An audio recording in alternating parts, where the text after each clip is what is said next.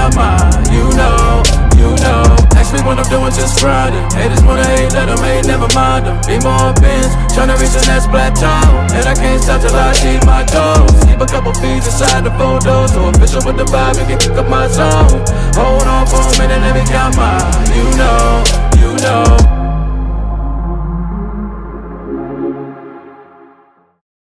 What's good, YouTube? It's your boy Damion Crier, and I am back with another video.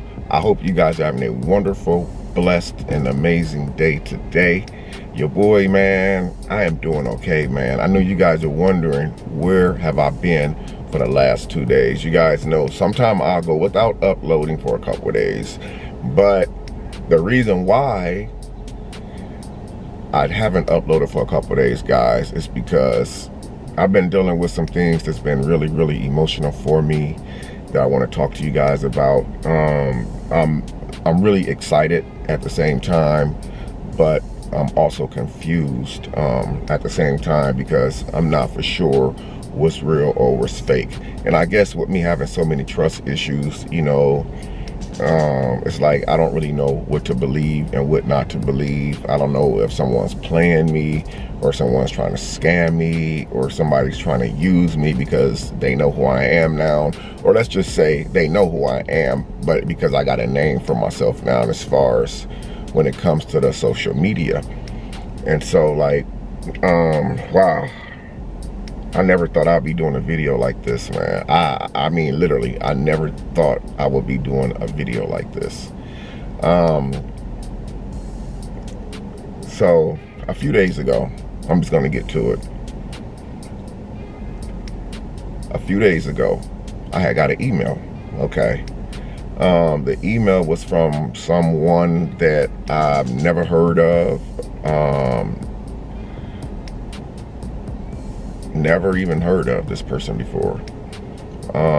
During the email, it was more than one email, and the first email was almost like a freaking dictionary. I mean, it was not a dictionary. It was almost like a freaking paragraph. And then I got multiple emails after that. So this is crazy, man. This is crazy. You guys know, like I've been telling y'all for all these years. I've been on YouTube for 6 years, guys. November 16th of this year will be 6 years that I've been a part of the YouTube family.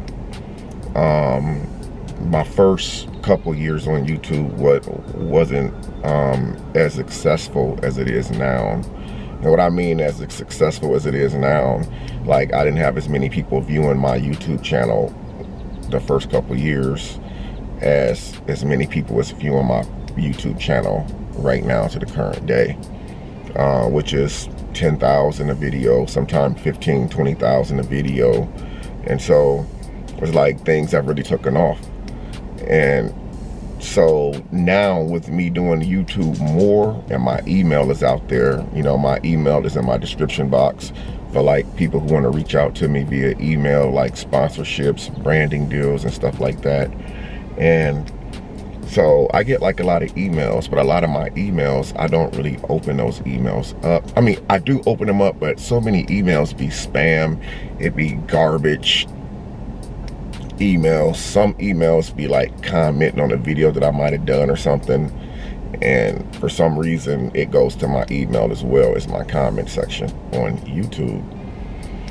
So this particular email, like I said, a couple of days ago, I was just scrolling through my emails, just looking, like I get like a lot of branding deals. People want me to sponsor their products on my channel and stuff like that. And some of that stuff, you guys have to be careful if you're getting like emails from sponsorship branding deals. A lot of those guys are fake. A lot of them are fake. Don't get too excited when you see a branding deal flash across your email saying, oh my God, someone wants you to sponsor them. A lot of those are fake, guys. They're scams. Don't believe the hype, especially if they're sending you stuff like download, what's that one app, WhatsApp. A lot of those, if they asking for like WhatsApp and telling you to download WhatsApp, guys, a lot of that stuff is fake, guys. It's not real. A real sponsorship is not going to ask you to communicate with them through WhatsApp. It's all fake, guys. Trust me. So basically, this particular email, as I was scrolling through, the title, like the name says, "Hello, son." Hello, son. Yeah. So now that really kind of got my interest, like wondering what the hell's going on. Who the hell is calling me their son? I'm 51 years old. I'll be 52 in a couple months, June 10th to be exact. So I opened the email up. You know, I wasn't going to, like, I didn't open up at first. I just read as far as I could read without actually opening the email up. So finally, my curiosity got the best of me. I opened the email up and it was like, "Hello, son. I know that you don't know me from a can of paint." Then a person starts going on talking about where I was born at, and they kind of like knew stuff about me that, well, I'm not going to say they knew stuff about me that nobody knows, because everybody on here knows exactly what city and state I'm from. You can Google my name and see what city I was born in, the state of Indiana. You could see who my parents were, and stuff like that. But they were just telling me stuff like they're very familiar with me. They wanted to get to know me.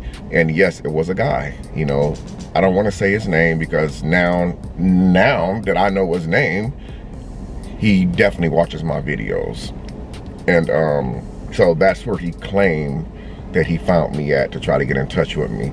So the guy is going on and on in the email. He even mentions my mom's name. He mentions my brother's name, my one sister name. He even mentions my siblings' name, like my children. So it's like, I'm thinking to myself, like, is this guy trying to say that he's my dad? Okay. So this is really serious, guys. This is not a joke. This is not for clicks or views. This is not for any of that shit. This is straight up. So this guy is leading me in a direction that he's my dad, and that he's been searching for me for a long time, and that he wants to meet me, but he's unable to travel because he's up there in age and stuff like that. But he really wants to meet me and talk to me and stuff. And so I emailed the guy back, and my only response was, "Yeah, right." That's what I said in the email. You know, I got a smart mouth, especially when I think that somebody's trying to, you know, play me or whatever.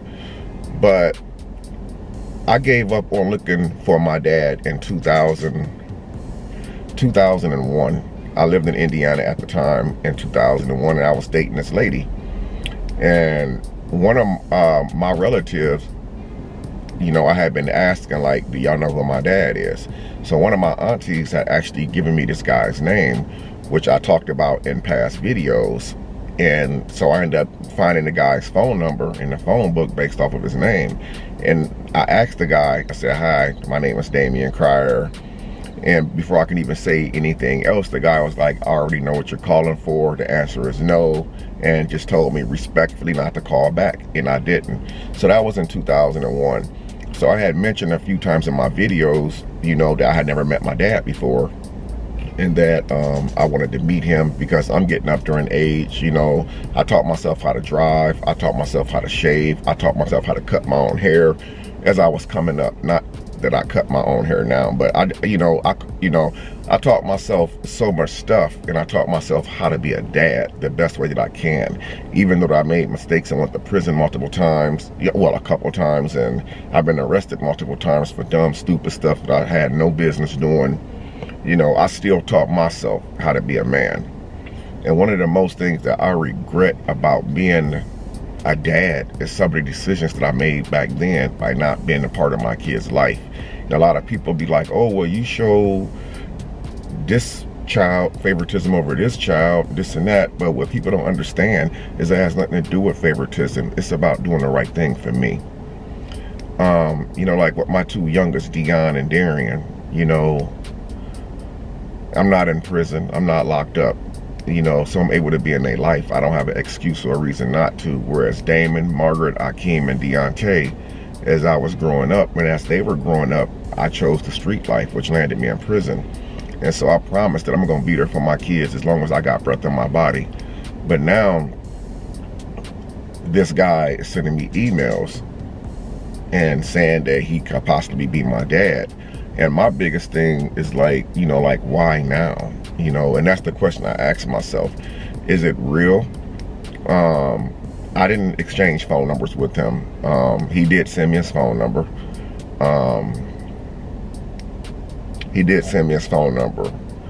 I actually Googled the phone number, like the area code, and I think it was South Carolina. It was a South Carolina area code. I don't know if that's where the guy's originally from, but when I typed in the area code on Google, it said South Carolina. So it's just kind of weird because it's like, I don't know really what to believe. I would love to actually meet my real biological dad, but I would be surprised if he would still be alive. I mean, I'm 50. I'm in my 50s now. So that would probably put him in his, what, 70s or 80s. So I don't know if it's a scam going on, but I just wanted to share this with you guys because this is kind of like big news to me. And like, he did say some things, you know, that almost makes me wonder, like, how did he get that information? Because there's certain things that you can get on Google. You can get a lot of people's life history on Google. For instance, if you type my name in right now on the Google search engine right now, it's going to pop up Damion Cryer. It's going to show my age. It's going to show how many brothers and sisters I got. It's going to say my mom's name and stuff like that. It's going to say who I was married to at one time and stuff like that. But there's certain things that they can't really find out about you on Google, because one particular thing that he did say in the email, it did make me raise my eyebrows, and it was something that I couldn't really search on Google. He knew like my auntie's names, which is my mom's sisters and stuff. Like, Google don't say my mom's sisters, my uncles, like my mom's brothers, you know. So I kind of, actually today he had emailed me again, but I didn't respond to it again, basically asking me that am I going to use the phone number that he provided.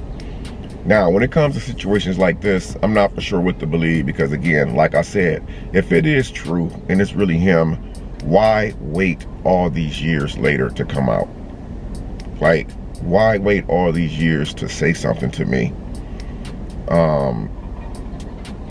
And maybe I shouldn't think like that, because everybody's not out to get you.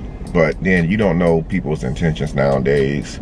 But it's just, I don't know, it's really been bothering me. I'm not gonna say this has been stressing me out, but it does have me thinking a lot, like, you know, what if it's real? Could it really be true? Is this guy really my biological dad? Because again, I'm gonna choose my words careful, just in case he is my dad and I find out one day that he is. And he could potentially, I'm sure, watching this video, waiting for the next video that I drop to see what I'm gonna say about the situation. Because as a 51-year-old man, and somebody come into your life saying that they're somebody like your mom or your biological dad, you're gonna have questions. Like, so I don't really know what to do here. I have talked to my peoples about it. Not everybody, but they're gonna all know now. But I have gotten some advice, you know. Like I said, I don't want to think negative and stuff like that. I want to keep a positive mind frame, because everybody is not scammers and everybody is not out to get you. You know, I would, you know, if it is really him, I would like to meet him one of these days. But it's like, I don't know what the hell I would say. If you guys was in a position like this, what would y'all do? Would y'all just walk away? Would y'all just walk away or just keep going? Because I never met my dad before, and I don't want to meet somebody who I've never met before and then they walk out of my life again, if that makes sense, you know. And I'm wondering if it's the same guy that I actually talked to back in 2001 when I dialed that number. And he told me that he knew who I was. As soon as I said my name, he said he already, I guess when I said Cryer, he already knew what it was about. And he told me no, and told me please don't call anymore. And I'm wondering if it's the same guy, because back in 2001, I was just working at a regular plant every day. I didn't really have a name for myself. And I'm wondering if it's the same guy now who sees an opportunity. I'm going to just say it. because even if he watches this video and he feels some type of way about what I'm saying, do I really have anything to lose by saying what I'm saying? So I don't know if this is the same guy now, because the first guy, based off information in 2001, based off the information, I believe that it was him.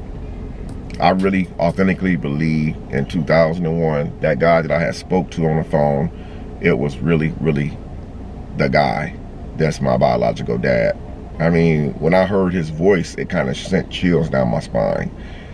And like, my aunties and them was like, you know, like he looked just like me and stuff and everything. The time frame matched up. And I'm wondering if this was the same guy that I talked to in 2001. And now it is 2022, and now I made a little name for myself, you know, a small little come up in the YouTube world on social media. And I'm wondering if this is the same guy who's just trying to come in now because he sees an opportunity. I don't know. This is kind of like a really awkward situation. And like I said, I was pondering if I wanted to do this video or not about the situation, because if it really is him, I don't want to run him away with this video. But I still feel like at 51 years, I deserve the right to be able to speak on how I feel, as long as I'm not bashing. So you guys let me know in the comment section down below if I should actually call the number, or do you guys think that it's probably just a scam? You know, I don't mind sharing stuff like this with you guys, because I look at you guys like y'all family. Every video that I drop, no matter what it is, I get several hundred comments, if not thousands of comments. So I just, you know, I don't know. I feel really awkward about this whole situation. You know, like South Carolina. You know, I'm not going to be around here forever. So I would like to know one day what it is. Is it really him? You know, and we never know when it's going to be our time to go. You know, I just want to make sure that I'm not going to be wasting my time and end up getting hurt by this and finding out that it's just a scam. I don't know. I'm asking you guys, what do y'all think that my first thing should be that I should do? Should I set up a trip to go down there to meet him? I mean, I don't want to, you know, it's weird. I don't want to just give him my phone number. He gave me his phone number openly and freely. You know, I took his name and I did Google search his name. And he was born and raised in Fort Wayne, Indiana, the same city that I'm from, that I was born and raised in. But from there, it's really nothing else. It looks like, from what I've seen in the Google search, the same guy. He's been divorced, I think, 3 times.